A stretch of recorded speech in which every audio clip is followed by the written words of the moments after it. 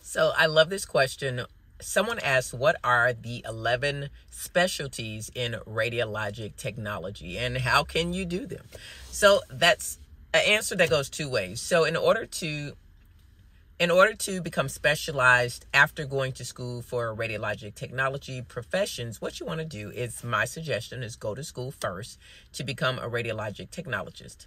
I'm thinking long term here. Now, do what works best for you. I'm not saying one is better than the other. I'm just telling you long term. What I feel in my 21 years has been the best decision for majority of people who look back.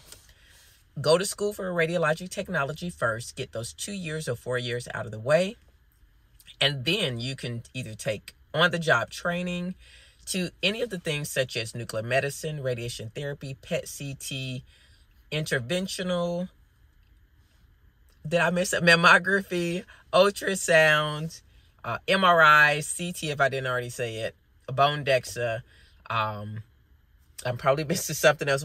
That's how many modalities we have in radiology. But yeah, so those are the ones that I would say is the top specialties, if not all of them, for radiologic technology.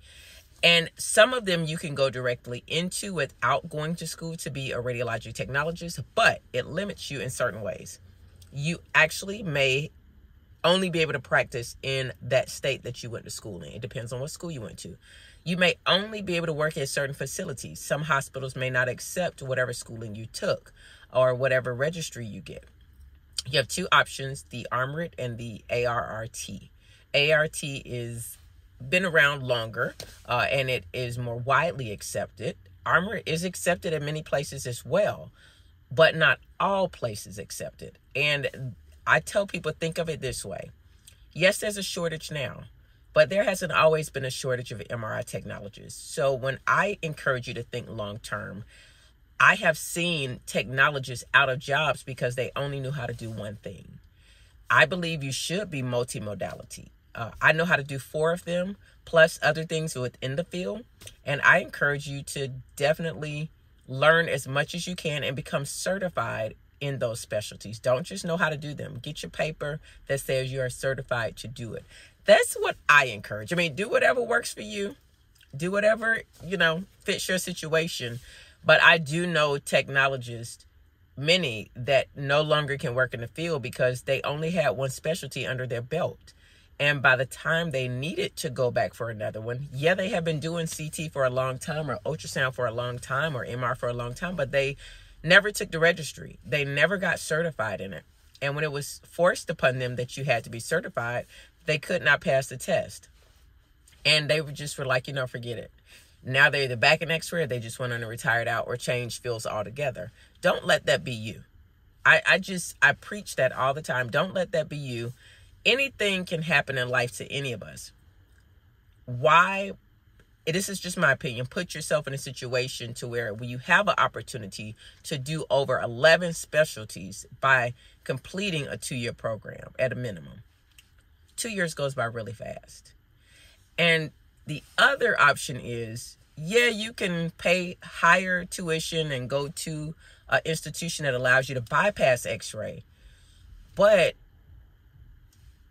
it only allows you to do that one thing. And because many people don't have the circumstances, some don't have the circumstances to be able to wait on a waiting list or to go to school for those 2 years and have to get their prereqs and things like that. So I understand. I didn't go to radiology school straight out of high school. At the time I went, I don't remember there being a wait list, but it was competitive. And I got into one of the top schools in the U.S. Thank goodness. I mean, when I tell you the opportunities that I've had because of being an alumni of that school, I mean, I would tell you that's a whole nother video I think I would do. And I would love to hear you guys comment. I did a story to ask, do you think that it is important what school you go to? I understand why people send their kids to certain schools now. Didn't understand it before, but I understand it now. It's not always about the education is better. The networking is better. I think of HBCUs. All of my friends that went to HBCUs. I have a friend that went to law school in a really big Ivy League school. His dad went there. His granddad went there. They live in a really, really nice part of California. Filthy rich. And he had jobs lined up for him before he finished law school. Networking, connections. And it is real in every profession, not just lawyers and doctors. It is very real. So get your education, get your certifications, and be multi-modality. I will leave that there. Hope that helps.